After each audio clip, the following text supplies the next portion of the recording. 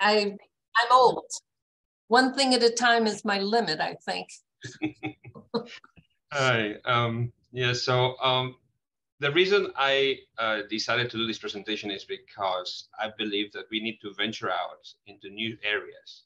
We need to be creative. We need to walk the talk, and we need to take risks. And so this is one of those presentations where you'll find, hey, you could have said this or that. Great. I advise you, please do this presentation yourself 10 times better next time. I'll attend your session. But the whole thing, I will try to insert some humor. And if you don't smile at me, please fake a smile. All right. I'm so glad to have some of my students here that are supporting me. By the way, so I do want to sell a little bit of just for a second. One of the greatest transformational experiences you can have in life is to do a master's in Buffalo, New York. Okay, so that's in creative studies and change leadership. And I will put our masters here in Texas A&M as second. Okay, and then I also do teach a creativity minor here, about 4 subjects. But it is the teaching of the class for graduate students on motivation and learning that drove me to have this presentation. So I'm going to start sharing, and I'm going to go, as is my style, about that's not the thing, that's Guernica. All right, stop, let's try again. Please, get it done. Do you see the creativity motivation thing? Slides? No? Because that's what I said. Yes, we do. We see it. Oh, okay. Because I have 2 screens and sometimes I get just confused. All right. This is the double confusion here. All right. Now, do you see? Okay. I'm just believing that you see it. Oh, this creativity and motivation. So why this? The first thing I want to ask you is just put on the chat, what is your definition of motivation? Quickly, your own definition, so then you can make some connections from where you are at. I'll give you about 10 seconds. Just write the definition, and I need to see the chat number moving upwards.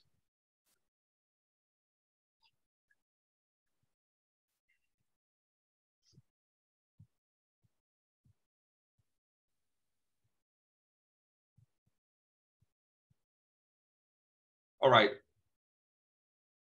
Thank you for contributing. You can continue, and even as you continue, for those who have written something, you can look into those definitions and try to cluster them in your mind into 2 sections. Which one is the cognitive side? It is a cognitive definition, is about thinking, and what is an emotional side? This is about emotions, okay? So then you can see, okay, it seems to be going one way or another. I don't know, because I'm not looking at them, because I have to present. All right, so the reasons why this is just definitions from different dictionaries and Wikipedia and basically what people use. Reasons to act for acting in a particular way, or willingness. So they give you 2 definitions. One of them is more cognitive, the other one is more emotional. That's a clever way to do it. I congratulate those who came up with that idea. Now, one of the interesting things about motivation is that it could be, to begin with, a misnomer. And let me explain to you why. Because the root word in motivation is motive. And motive means that you have a reason. And reason means that you have a thought behind it. So usually we don't come up with, why, when people ask us, why did you do that? What's your motivation? I just felt like doing it. So we don't share that very often, even though that could be really the case. So there are different, you can look into Maslow, different reasons that can drive us to do things. But what I'm going to talk to you about, and by the way, how long do I have? Joe, I finished 20 minutes, but I've used so much, so I was going to time myself. Okay. I will, do you want a 5-minute warning? Yeah. Okay. That's a great thing. So the challenge is to bring some of these components together. And by the way, this is not comprehensive. You can add on to this. So there are, I don't know, maybe 20 different motivational theories. The ones that I want to talk to you about is the expectancy value by Eccles and self-determination by Deci and Ryan. But then you also have some other, and as you can see, even goal orientation mean, there are a lot of very direct connections you can make with creative thinking. Creativity research. So again, she said me, hi, Amabile, these are some of the names that you may want to look into if you want to go into this direction. But then it doesn't mean that the people that talk about creativity or research it may be using creative thinking tools, because that's another story. To what extent creative problem solving, lateral thinking, 16 hats, and maybe another 10 different methodologies can help you develop motivation, creative mindset, and thinking skills behind that you can develop when you use the tools. So one of the things that led me to do this presentation is called being irritated, an internal irritation and getting pissed off at certain things. Now, let me explain to you. I just don't kind of take it when people teach creativity, but themselves, they don't show creativity. I get irritated when people teach motivation, but they don't know how to motivate themselves or how to motivate others. I find that that is pathetic with a capital P. And that is what drives me to teach this class. Now, how do I do it? Is by injecting creative thinking tools to people that they can use in order to realize that, in fact, by doing this, they become more motivated. So I'm going to go into the content one step deeper, and then I'll give you about 2 or 3 insights from the tools. Okay, so is this impossible or possible? There's some areas of the expectancy value system or methodology. One of them is self-belief in future success, and personal value or interesting interest in what you are doing. Now, expectations of success, you will have these when you have clear goals, self-concept, meaning you have a good impression of your capacity, or I'm able to do this, which in fact is also connected, overlapping with self-efficacy, and task difficulty, meaning what you perceive this to be. Is this going to be very difficult or easy? If you think it's going to be very difficult, perceived, not real, then you're going to be less motivated. And if you perceive it to be easy, then you're going to be more motivated to do it. The insight around that is that the moment you see your experience as a learning point, because we don't get good at everything overnight, if you see your experience as a learning point, a learning activity, you will, by definition, feel motivated. Why? It's because you see extra meaning in your experience and you learn. Okay. Task value, perceived and not actual. 4 elements: intrinsic, around interest; extrinsic, it is useful for me for certain practical reasons; attainment, affirmation of self-concept, meaning that I feel good about who I am by doing this. This is who I am, by the way. And opportunity cost, meaning that I'm able to say no to other things and put a sacrifice there so that I can value this more. Basically, you have to sometimes say no to other things in order to do whatever you really want to do. So what? So we can read books and books on this. Excellent. This all makes sense. And get some examples, etc. But so what? What can we connect here with creativity? Let's move on.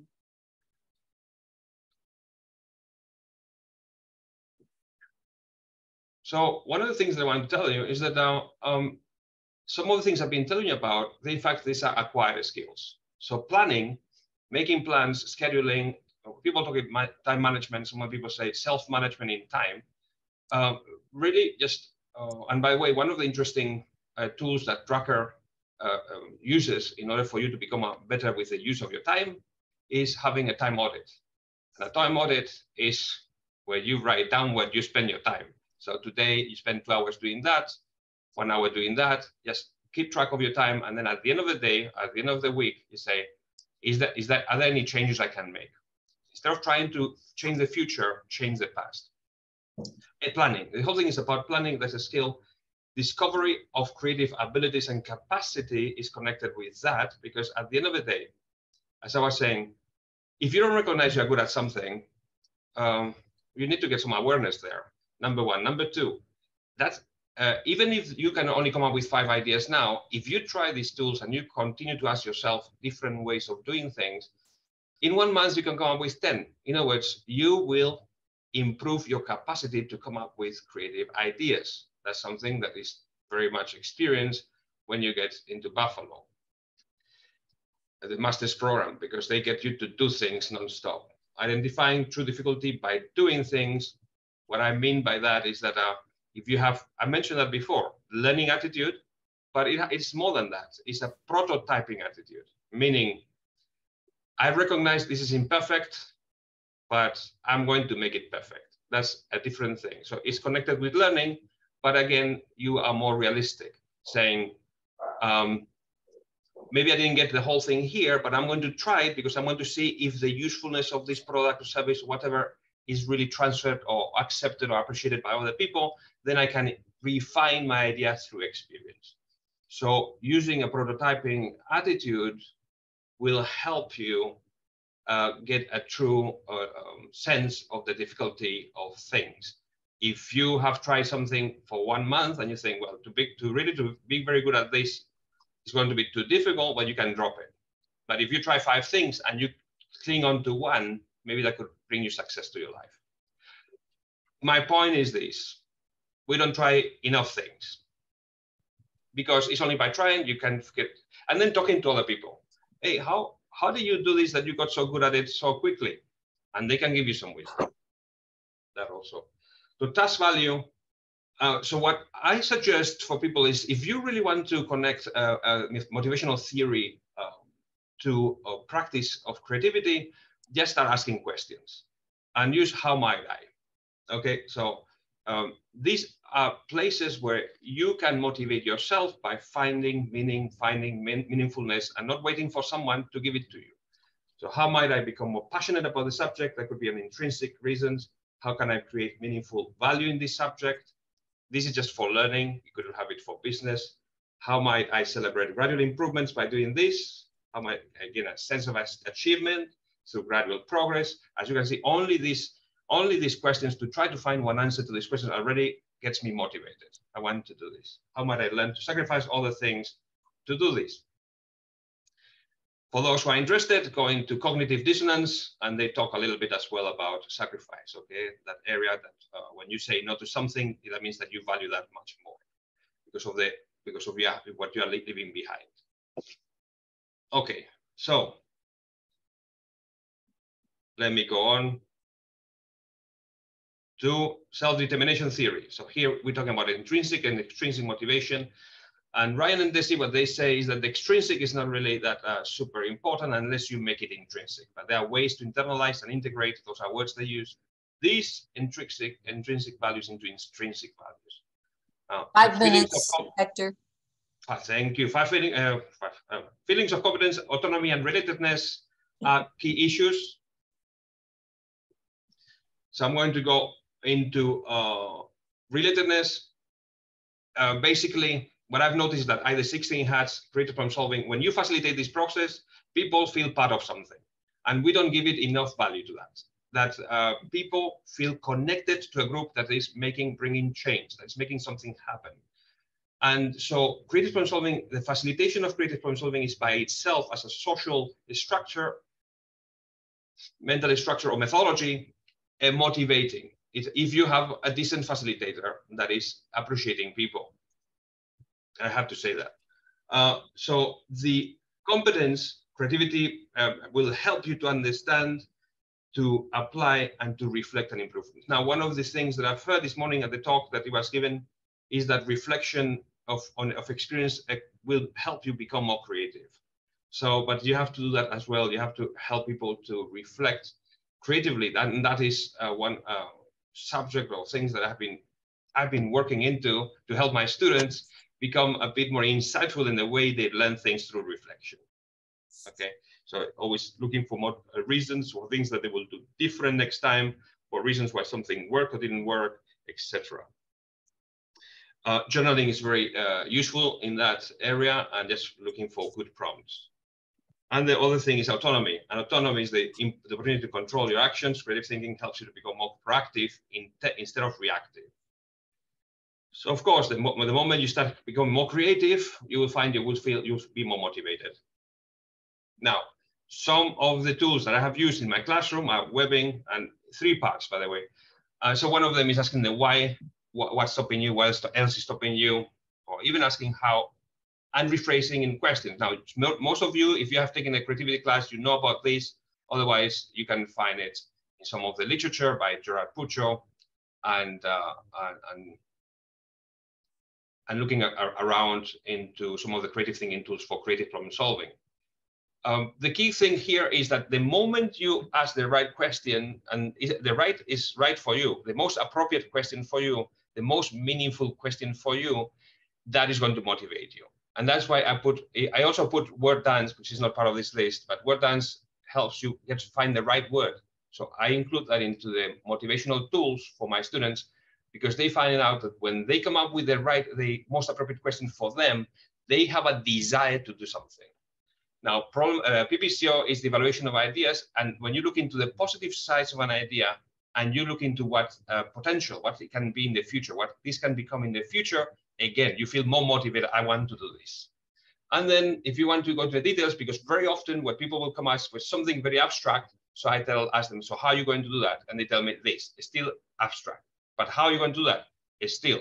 So you ask that question how 5 times, eventually you have to come up with something that you can implement tomorrow or maybe next month. But it's something tangible, measurable. And that's how this works. I put 5 tools in 1 semester. People are equipped to motivate people. Just do so one of the things that I want to leave you with is that creative thinking is may not be the only way to go about motivation.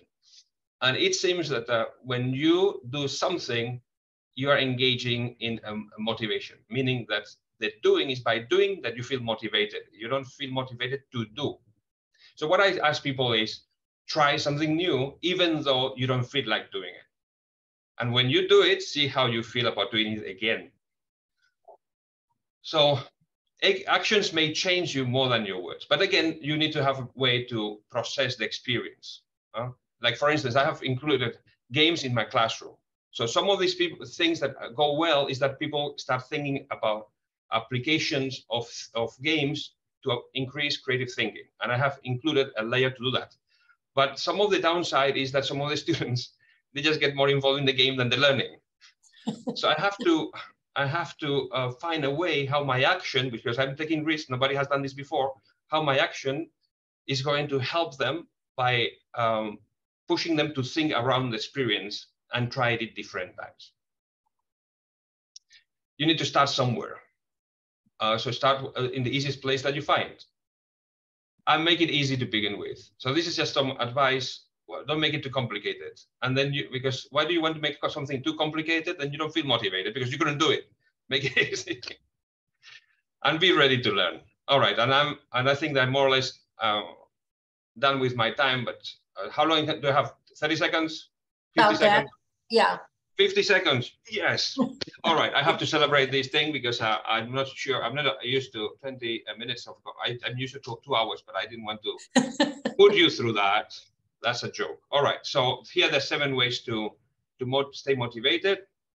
But what I want to tell you is that I believe motivation is a byproduct of creative thinking. So everyone who wants to engage in this, if you share it, you're going to, it's going to be like contagious. You can motivate others by sharing how you felt motivated by trying something different, something you thought through, and the sharing of stories. I believe that it will make an impact. Now, I'm going to give you one very small thing that is extrinsic motivation, by the way, but I had to do it. I told my students, the winner of this game, I'm going to give you some money. They were saying, yes, thank you, thank you. Okay, and then I told them it's going to be an amazingly small amount. Okay, but they still wanted it. So I asked them, the winners, I asked them for the Venmo, and one of them I gave him $2.51, and they want $2.52. And that is because I wanted to create an experience, a memory of an experience that was positive to them. And now I'm done. Thank you so much. Okay, thank you so much, Hector. That's great. I'm going to ask people to put comments and questions in the chat. We've got another group that's going to be coming in, but if you want to quickly ask a question while others are coming in, I'm going to stop the recording so that I can record the next one.